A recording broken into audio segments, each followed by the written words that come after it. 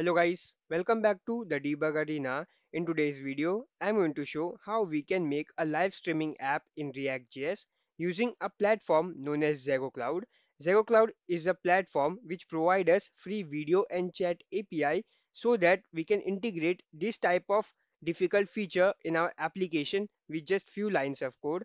You know what? If we sit down and try to make this type of video calling or live streaming application from scratch, it will take lot of effort. Also, it is time consuming. But ZegoCloud provide the solution for this, and they provide SDK kit through which we can integrate this type of feature with just 10 to 20 lines of code. Yeah, you heard it right. Just 10 to 20 lines of code, and the main feature will be integrated in your app. So first, let's do the setup of React.js, and then I will show how we can integrate ZegoCloud SDK kit in our React.js application. Okay, you can see here, this is my React project. I have created it just now. And inside my package.json, you can see that I am using the React version 18.3.1. Now in this, the first step will be to set up our route. For that, what I will do, I will just go here, stop my server, and let's install one package named as React Router DOM. So I will write this command npm i React Router DOM at the rate latest so that I will get the latest version. Let's wait for it to finish. Okay, it is done, and you can see here React Router DOM is successfully installed. Now what I will do, I will go to my app.js. I will remove this code, which is the basic layout, and here I will try to integrate our routing. So the first thing we have to import is browser router, which will be imported from React Router DOM. Inside that we have to set up the routes. So I will write here routes, and it should also be imported from React Router DOM. I hope you know about the routing. If not, then you can check out my previous videos. And after this, here I will pass route. Inside the route, the first thing will be our default route. For default route, we just pass it like this. And here I can pass my element, which will be one of my component. And for now, I am not having any component. So what I will do, I will come here and let's create one component, which will be home.js. So I will come here and let me just create a basic layout for home.js. And you can see here I have created my default home, and I have exported it. Now I will come to app.js and I will pass it here home, which is my component. Okay, this is done. After that, I will create another component which will be room.js. Let me create the basic layout for this also. So I will just copy this, come here, paste that, copy the home, control D, control D, control D, and I will write room. Okay, this is also done. I will save this. I will come here and I can just copy this. Here I will pass room for now, and my component will be room. Okay, now we will go to home. At home, we have to create some input boxes. So here at home, the user will enter his name. After that, he will enter a unique room ID. Also, he will specify whether he is a host or audience. So why do we want role here?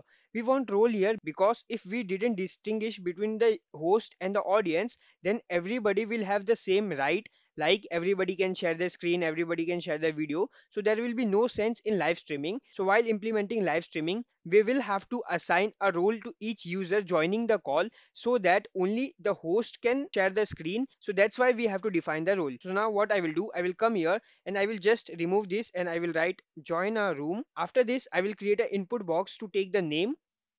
I will add BR here so that there will be some space. After this, I will create one input which will take a room ID. Here you can create a function to generate a random room ID, but for now I'm keeping it as manual. You can style this however you want. I'm not focusing on styling here. Now I will create one div here, and inside div I will create two radio buttons. So I will write here input type will be radio and value will be host. Let's create another, and its value will be audience. Okay, let me just wrap this inside label. Okay, and inside label I will remove this, I will put it inside label, and here I can write host. Same thing I will do here also, and I will write here audience. So this is good. After this div, I will create one button which will take us to the room page. So here I will write join room. Okay, done. Now let's check the output. So I will come here and you can see this is my output. Now here user will enter the name, room ID and select its role, and then he can join the room directly. So now I will come here and now let's create the state to store these values. So first I will create the state as name comma set name. After this, I will create for role, and role by default will be audience. And at last, I will create for room ID. Then I will come to this, enter your name. I will write here on change, and on change, I will accept the E, and I will set name to e dot target dot value. So in this way, we can get the data from the input. Same thing I will do for room ID. So I will write here. Now for radio button, we have to pass one extra thing here, which is checked, so that radio button would be checked. And for checked, we have to pass one condition. So our condition will be if role is equals to host, then only this radio button will be checked. Also, here I will pass on change and I can set the role. Same thing I will do for this audience also. So I will write here checked, and the condition will be checked based on if role is triple equals to, I will directly set this audience, and also I will write here on change.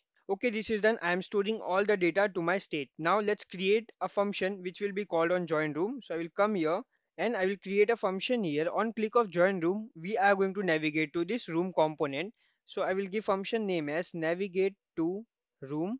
And for navigation, what I will do, I will come here and let's create a variable name as navigate, which will be using use navigate hook provided by React Router DOM. And then I will call this navigate variable, and in this we can pass the route. So here I will pass first room. Okay, we have to go to room, but we have to take some data also. So the our first data will be room ID, and we can pass that like this. In this I will pass room ID. Now along with room ID, I also have to pass two things, which is name and role. For that I will come here and I will create this state. Okay, and this data will be passed to the navigation. So first thing will be name, and which will be taking name, and the second thing is role, like this role. Okay, this is done. I will save this. I will copy this navigate to room. I will come here and on click, I will call that function. Now we first have to go to app.js, and here after room we have to add this room ID, as we are passing it as param, so we have to add it here, otherwise it will not work. Then I will go to room.js, and now let's try to access that data. So first, to access the room ID, we can access it directly through room ID. This is array destructuring, and I am destructuring from our params using use params, a hook provided by React. And for other two data, we can take help of another hook named as use location. So I will write here use location, which will be imported from React Router DOM.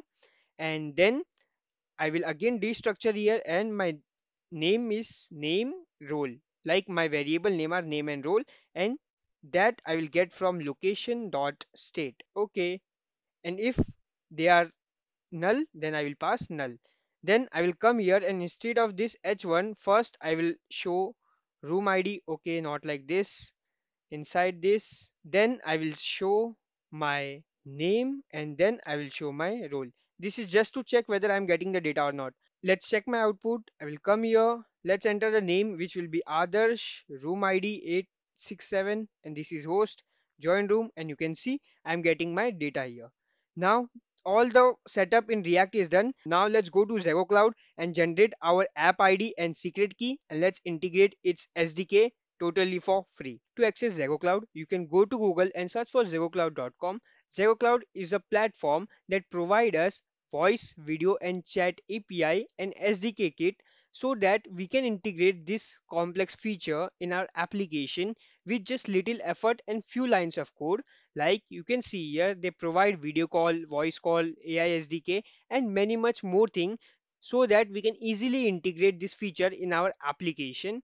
Not only this, they provide us option to integrate this SDK and API in any of the mentioned languages. I think they have covered almost all the languages. So if you want to use the services of ZegoCloud, you don't require credit card. You can directly come here and sign up. And for the free tier, they provide us 10,000 free minutes of services, and I think that's great and enough. So now if you are here for the first time, you can go and sign up. I have already signed up, so I will go to login, and let me first log in, and I am logged in. Now here, first we have to create a new project. So we can click on this create your project, and here I will select this live streaming. You can explore any of the services provided by them. I will click on this next. Here I will give my project name, which is live streaming. Okay, I will just scroll down, and here we have to use their UI kit. So I will click on that. It will take some time. Let's wait for it to finish, and it is done. Now here I will select this web because we are developing for React.js. Here you can do all the settings, and I will click on save and start to integrate. Now here it is showing me demo, but I don't want to show the demo. So I will just go back. Then I will go to my project, which is live streaming app. Here you can see my app is created, and this is my app ID and this is my server secret. These two will be required to integrate the SDK. So now what I will do, I will go to this view my guide, open the link in new tab, and here we will check their documentation where they have mentioned each and every step beautifully. Then I will go to this using npm package manager. So the first thing to integrate ZegoCloud is that we have to run this command. So I will copy this, then I will open my cmd. Okay, I will stop the server, I will paste that. Okay, it is done. Now I will just scroll down, and here you can see this is the code to integrate live streaming feature in our application. So first, let me just explain you. Here they are importing the Zego UI kit pre-built. So I will just copy this. I will go to my room.js and I will paste it here. We are going to do copy and paste because the code is already written, but I will explain you. Here they are generating the random ID, and they are generating the random name and the random room ID. But in our case, we are getting that from the parent, so no use of this. But if you want to use this function, you can use. Here they are just getting the URL from params and all. We have already done this. Then inside the app, they are generating room ID and then here role. This is also done in our case. After that, here they have written one condition. So I will copy that condition, go to our room.js, and let's paste that condition. So here role is already exist. So here I will just pass role condition. And also in our case, our role is not role str, it is only role. So I will pass role here. So here what it is stating, that if my role is host, then it will assign as host inside ZegoCloud UI kit.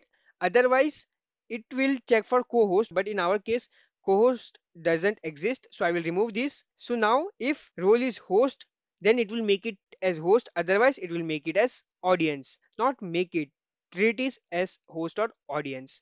Now I will go to the documentation, and here they are creating the shared link. So let me also create that, then I will explain you. So here you can see I have created this shared link, which is stating name join as audience, and this is the URL. So whenever I want someone to join the room, I will share this, and here I am not passing anything, so it will treat this as audience only because we have set the default as audience. After this, I will again go to documentation, and yeah, this part is also done, shared link and all. Then we have to copy all of this thing. I will come here, paste that. Here we have to pass our app ID. For that, I will go to my ZegoCloud. This is my app ID, so I will copy that, come here and paste that. So app ID will be in number and this will be in string. So secret I will paste it here, but I will not show it to you guys. And here inside the kit token, we have to pass our app ID, secret key, room ID. So our room ID is not this, our room ID is this. Then here we have to pass our name. So this should not be random. Here I will pass name, and this I think we can skip. So I will just remove this and see we are getting error. No, it's fine. Okay, this is also done. Now I will again go here, go to documentation, and let's copy the last div, which is let meeting. Then I will come here and let's paste it here. So here I'm creating the meeting, like these are my configuration inside this kit token. So here inside Zego UI pre-built, I am creating the meeting with the configuration taken from kit token. And this is a join room where I have mentioned that my mode is live streaming, so that only a host can share and do everything, and config will be based on role. Okay, not role, here we have to pass role condition. Okay, like this thing, cool. And here I am passing the shared links. Now I will again go to documentation, scroll down, and we have to copy this and paste it inside our main div. So I will do that.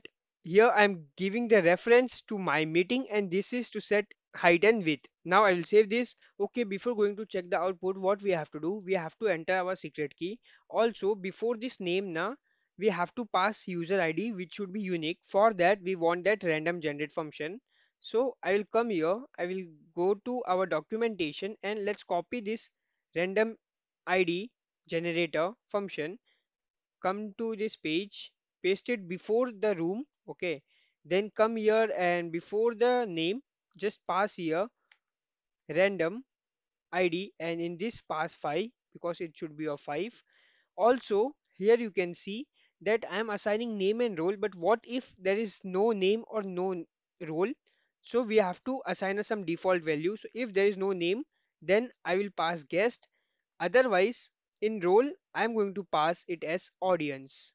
Okay, done. Okay, now just one more thing, that we have to go down and here we are passing role condition, but it should ideally be object, so it should be assigned to role, then role condition.